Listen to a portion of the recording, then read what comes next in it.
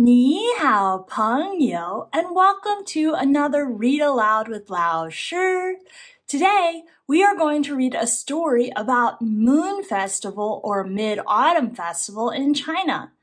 If you are interested, there is also another story that I've read before called Mooncakes. So if you'd like to check that out to see some Chinese legends and about mooncakes for Moon Festival, you can.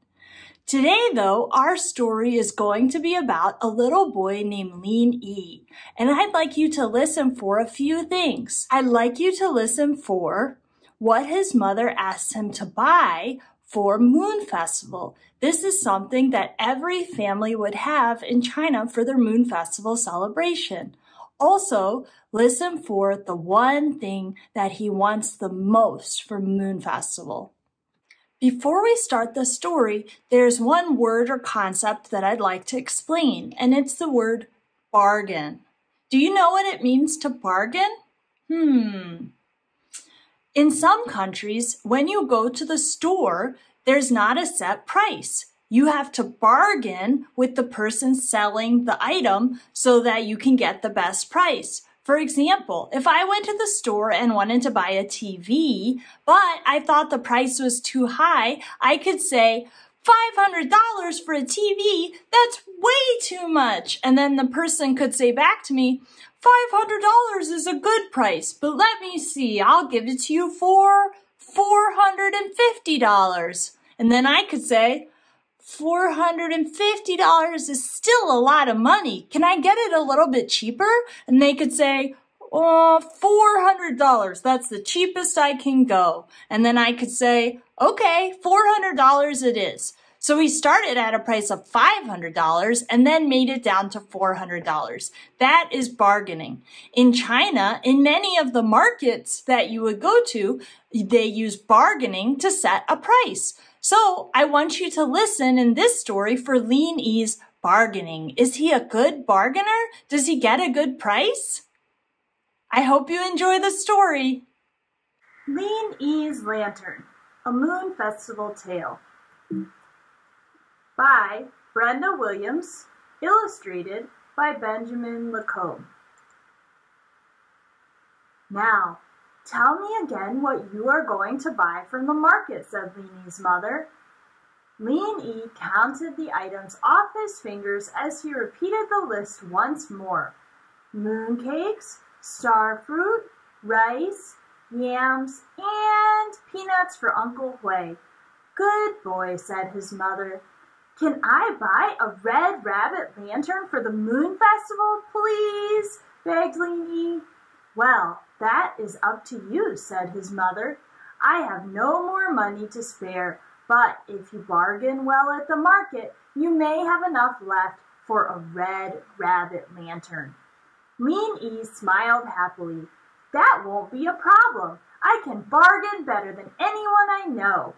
He turned to go, reciting the list like a poem as he walked away. Mooncakes, star fruit, rice, yams.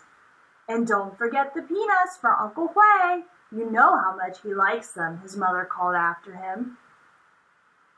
As Lin Yi cycled to the market, he smiled and waved to people working in the rice paddies.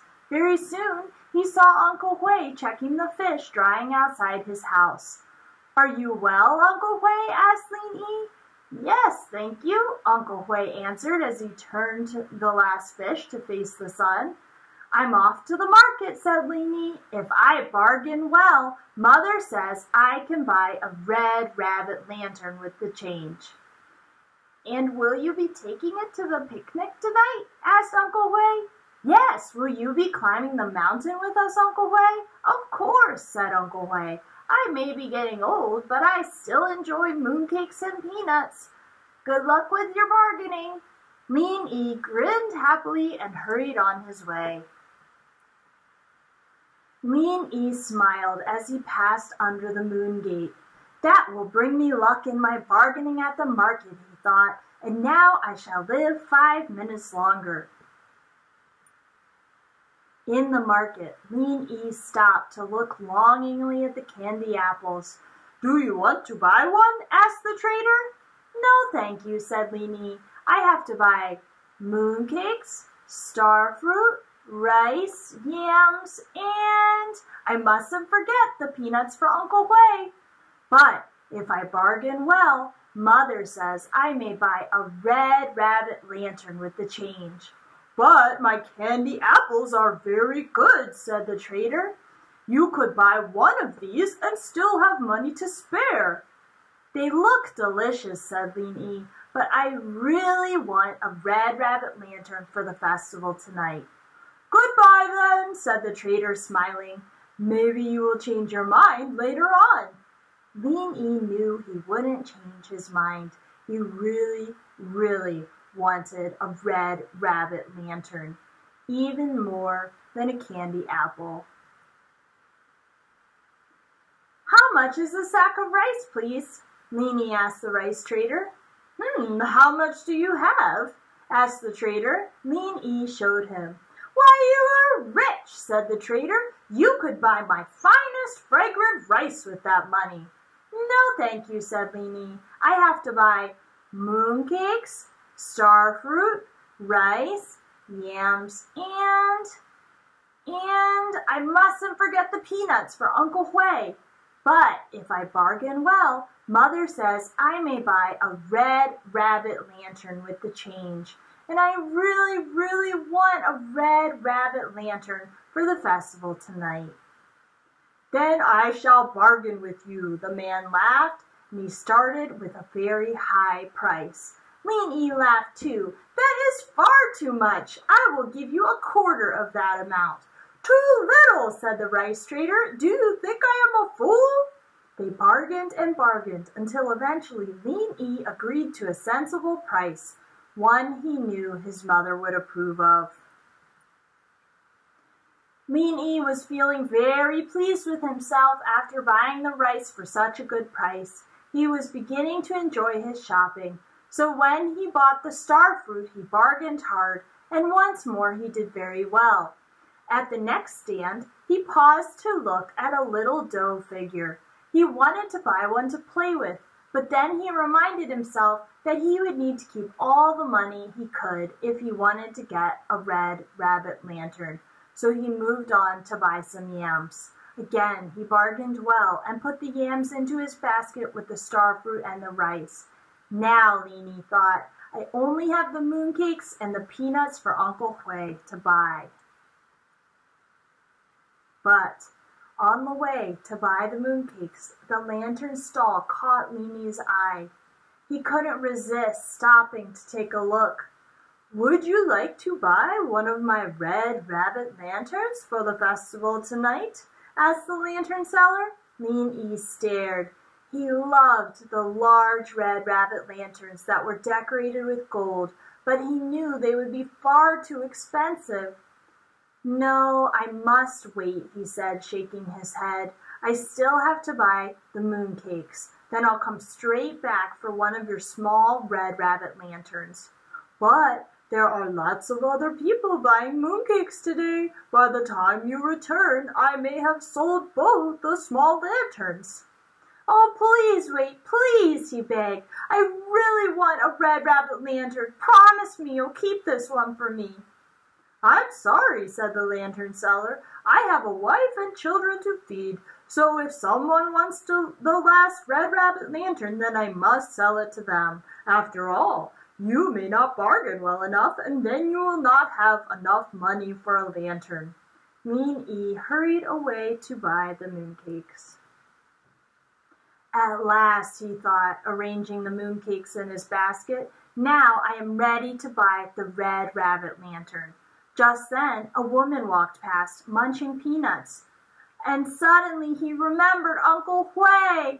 Oh no, he thought, I forgot to buy the peanuts. He counted his money carefully. Even if he bargained well, he knew he would not have enough money to buy peanuts and a lantern. His heart sank right down to his shoes. He had tried so hard, and now it seemed that his dream was over. He stood still for a while, trying to decide what to do. He so wanted the lantern, but he also knew how much Uncle Hui loved peanuts.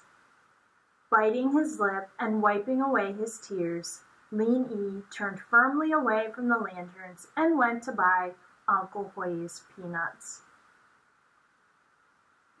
Sadly, Lin Yi cycled home without his red rabbit lantern.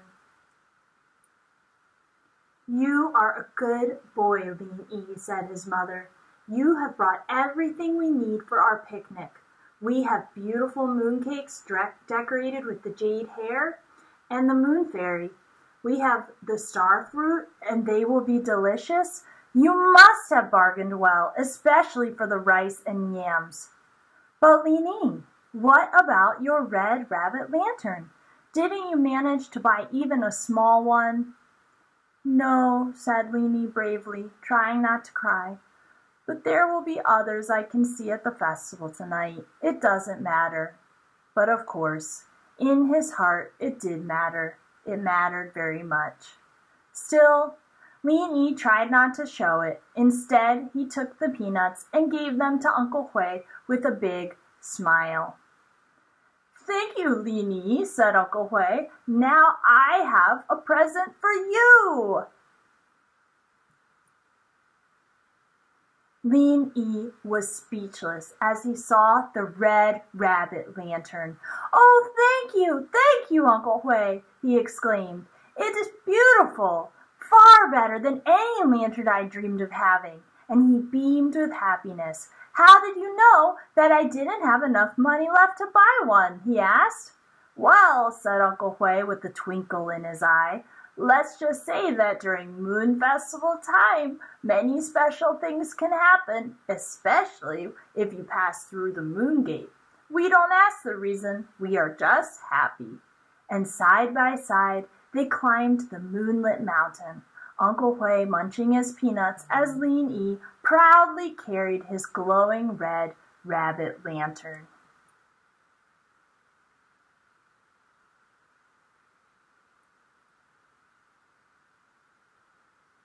The Legend of the Moon Fairy as told by Uncle Hui.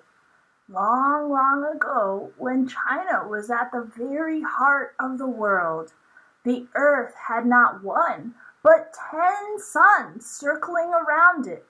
Each of these suns would take turns shining on the earth, which was a very beautiful place, with its sparkling rivers that kept the land fresh and watered for the crops to grow.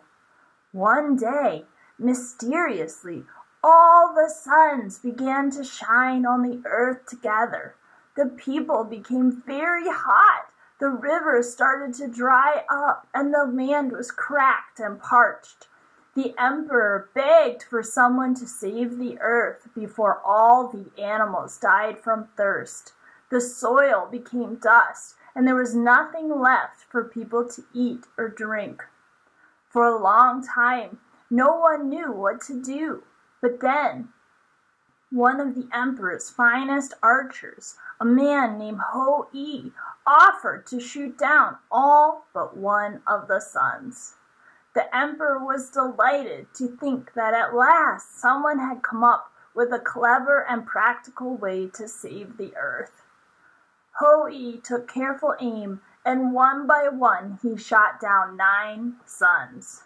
People were calling Ho-Yi a hero, so to thank him, the emperor gave him a reward of a magic potion.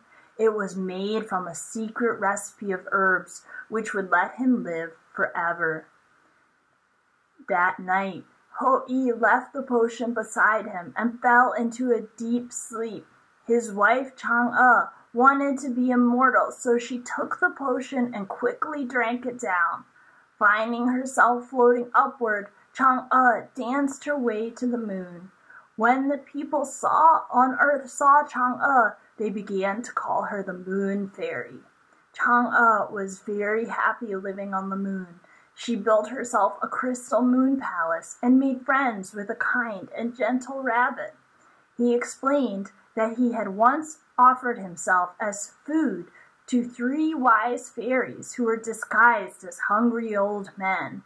As a reward for his amazing offer, They allowed him to come and live on the moon, and he became known as the Jade Rabbit.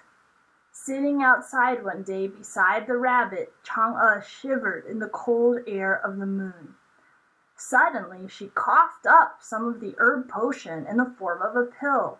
She wanted to share her happiness with the people on Earth, so she asked the rabbit to grind the pill into small pieces and scatter them on our Earth, where they would fall like magic raindrops onto those who believed in her. Now, if you look closely at the moon at the time of Moon Festival, you just might see the moon fairy dancing across the face of the moon like a beautiful shadow.